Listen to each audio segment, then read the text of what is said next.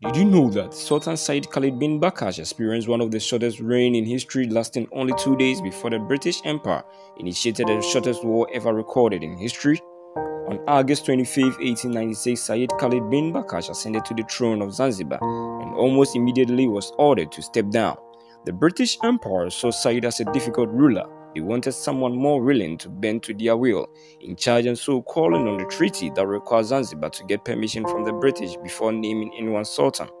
They demanded Sayyid to give up his palace, but soon after he failed to give up, the navy was outside his palace ordering him to hold down his flag and leave. They gave him until 9 o'clock on August 27th to comply, or the palace would be destroyed.